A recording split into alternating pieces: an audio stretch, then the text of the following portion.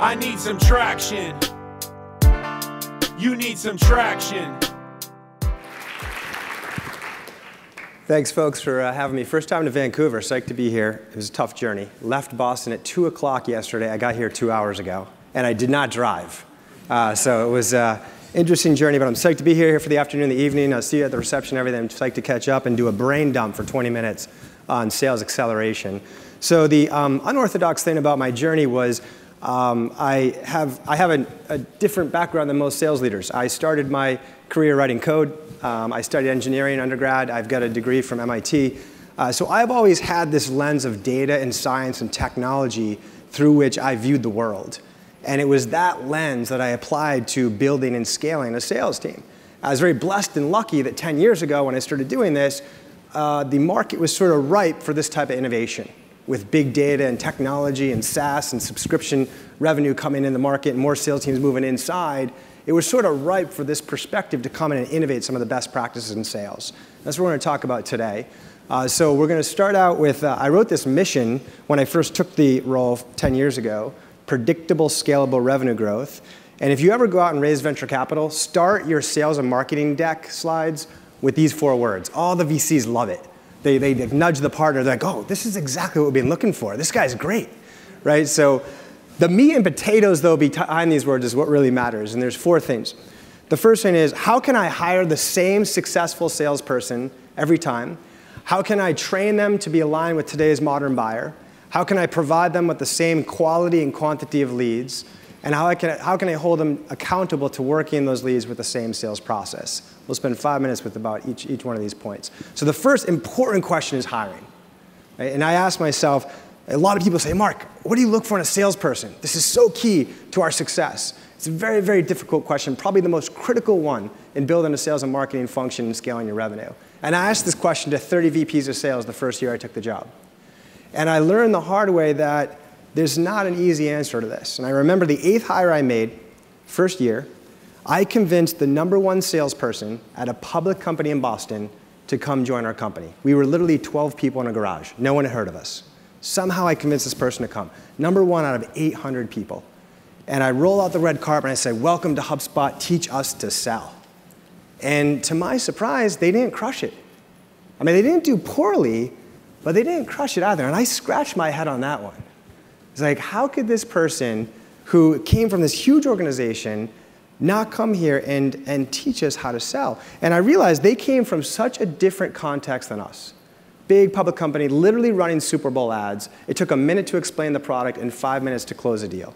And that was the complete opposite of what was going on at HubSpot at the time. We call up and say, hey, it's Mark from HubSpot. They say, what's HubSpot? We say, it's inbound marketing. We sell inbound marketing software. What's inbound marketing? What's about building content to attract visitors to your website and convert them to leads? Wow, that sounds cool. How do you do it? And it was just this big, long evangelistic sell.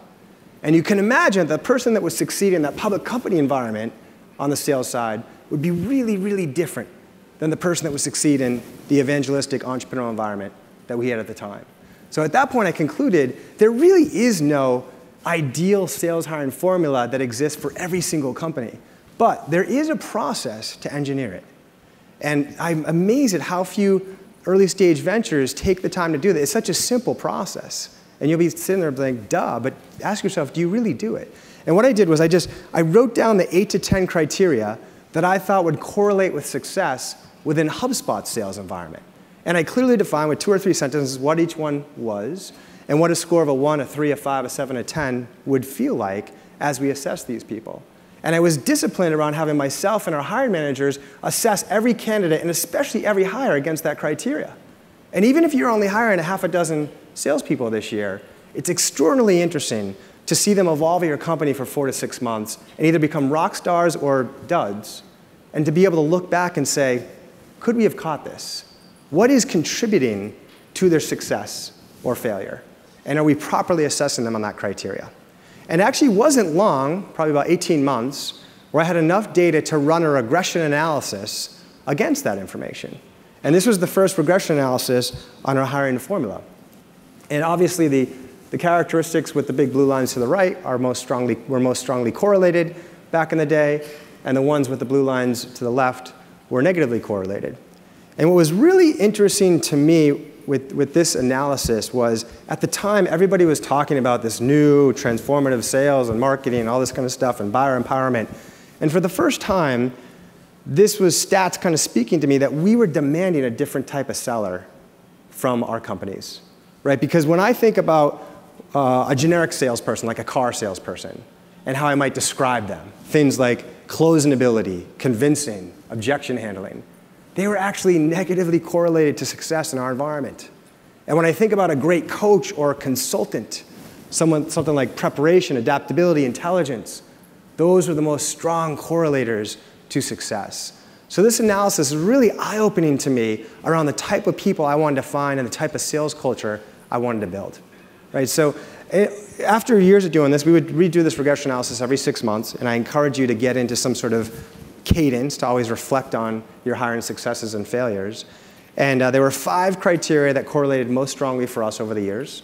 And I do find that they correlate often in many early stage ventures because of the context, especially on the tech and software side. So these 3 were all in the top 5. I want you guys to tell me which one was number 1. So how many people think intelligence was the number 1 correlator to success in the HubSpot environment? How about coachability? How many people think it was coachability? We got about 20% of the room. How many think it was curiosity? That's the one that always gets me. I thought so too, but it was coachability. That was number 1. In fact, coachability was not even in my first list of theories. It took a couple years of me watching people that were amazing hires that I thought, and they didn't work out. And the pattern was that they said, you know, Mark, thank you for the coaching and the training, but I know how to sell. I've been in sales for many years. I'll be over at my desk doing my thing. And for whatever reason, those are the people that didn't work out for us. So I measure closely, assess very closely coachability, and these were the 5: coachability, curiosity, intelligence, work ethic, and prior success in order of how strongly correlated in our environment. Okay, so let's move on to training. If I gave everybody in the room a red pen and said, circle the salesperson, who would they circle? The good-looking, money-hungry young man or the helpful young lady? Would it be the sleazy cigar smoker or the intelligent thought leader? How about the selfish devil or the prescriptive doctor? Right? It's like, how did this happen that 100 years ago we invented this field, sales, that was supposed to go out in the market and represent our companies with our prospective customers, the people we were trying to become customers of our business.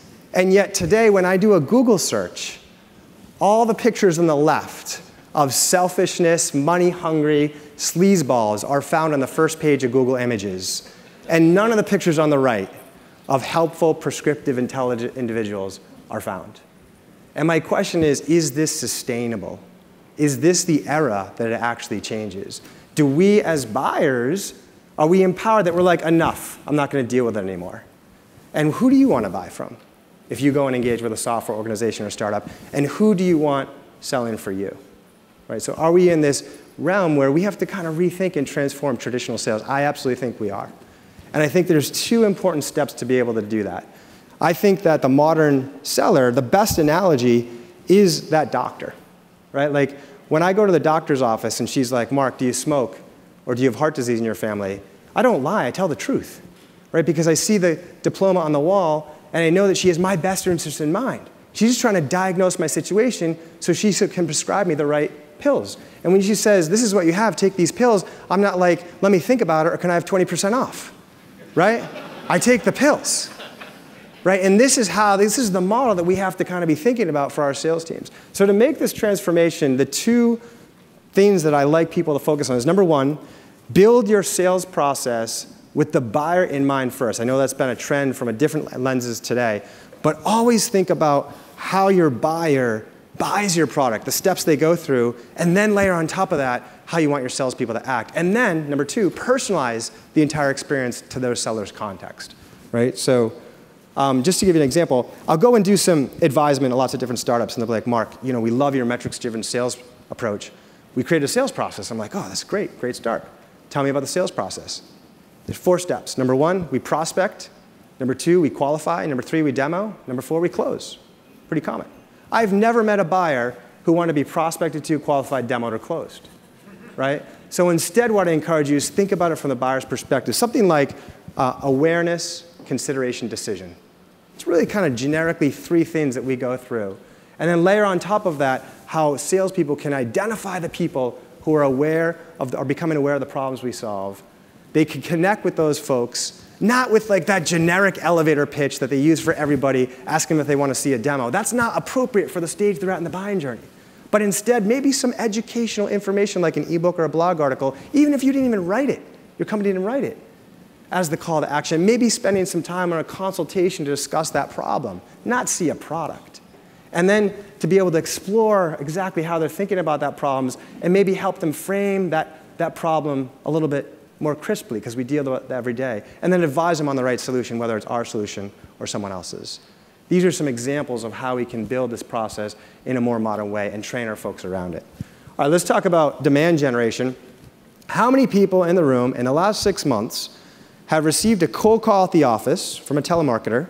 You got into an engaging conversation with that telemarketer, and you ended up buying their product. Usually there's like 1%. Someone called me recently. They said, Mark, do you have a crack in your windshield? I said, no, they hung up the phone. That's what someone's job is today.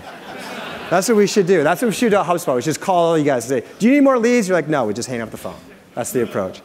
How many people in the last 6 months have received a piece of direct mail at your office or a cold email to your inbox?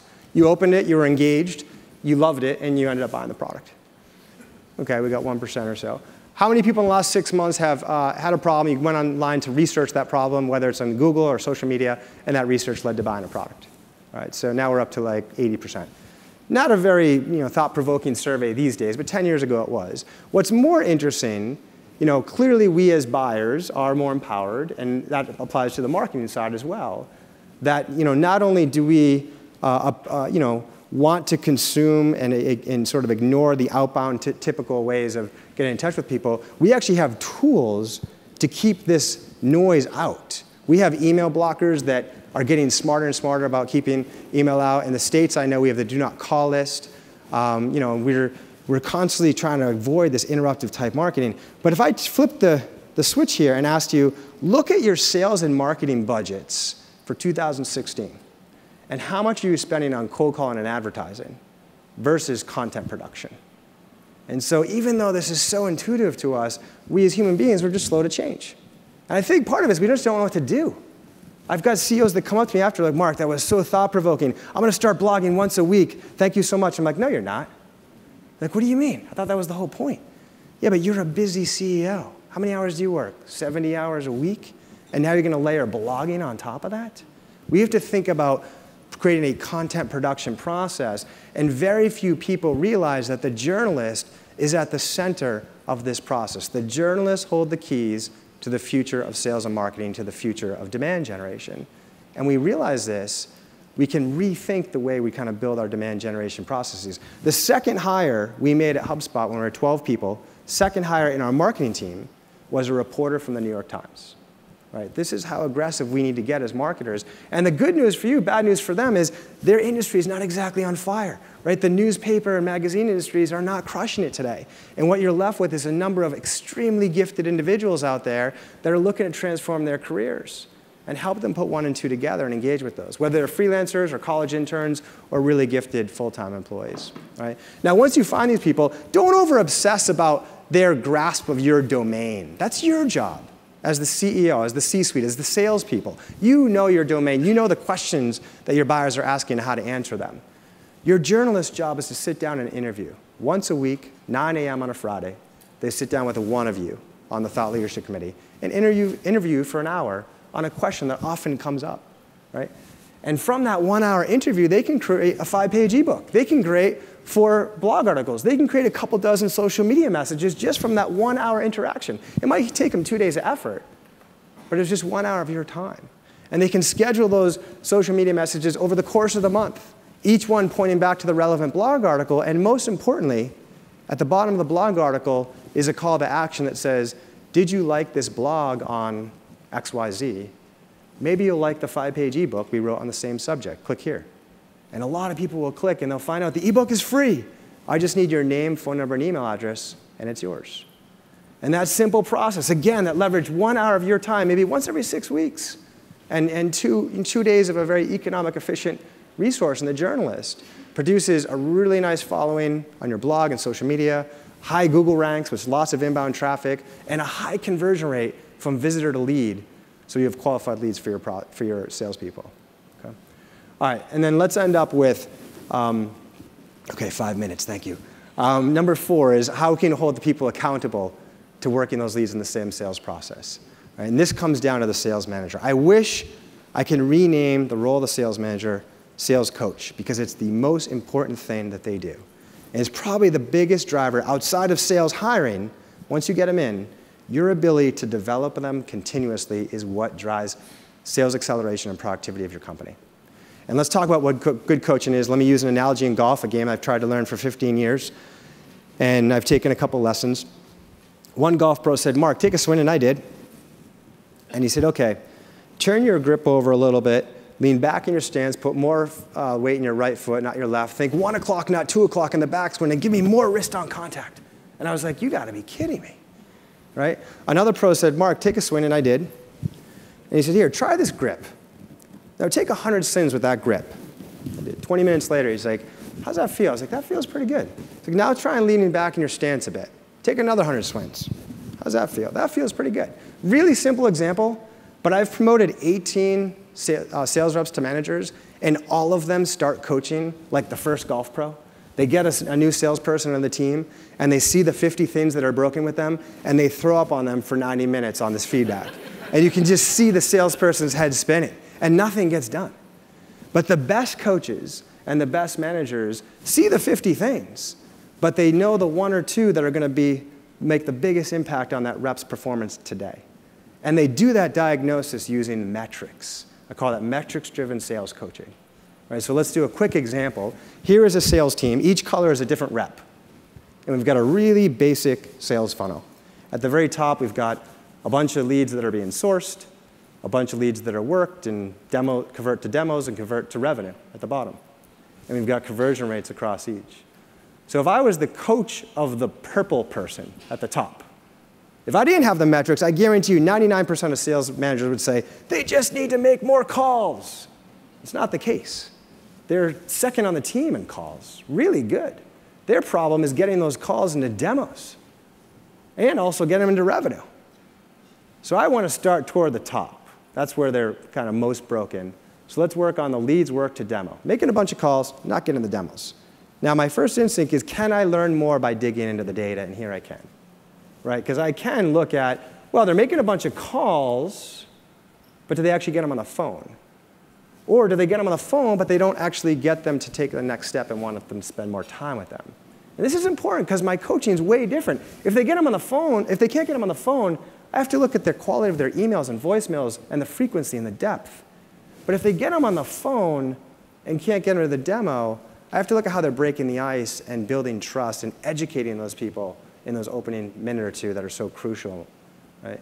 So my coaching is going to be way different, and I want to lean into the metrics. Okay, so hopefully a couple of thoughts for you guys to think of. 2 things. We have a free CRM. Any users of our free CRM out there? Great. We launched it 2 years ago. It's been on fire. Check it out. I also spent about 80 hours this winter building an inbound sales methodology that is free for you to watch. It's about 6 hours of classes, all split into 30 minutes. And you can just Google HubSpot sales certification, and you'll find that class in the relevant section you want. Also, I wrote a book about this whole process. It's done very well. 100% of the proceeds go to build.org. Anyone involved in Build? Awesome org for you guys to know.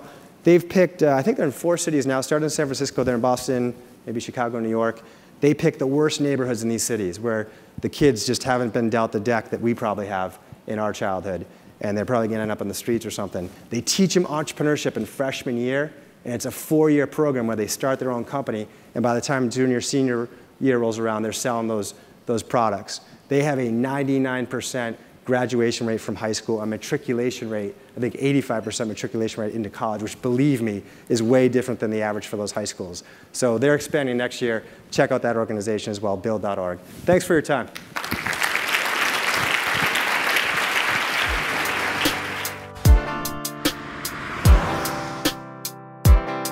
I need some traction.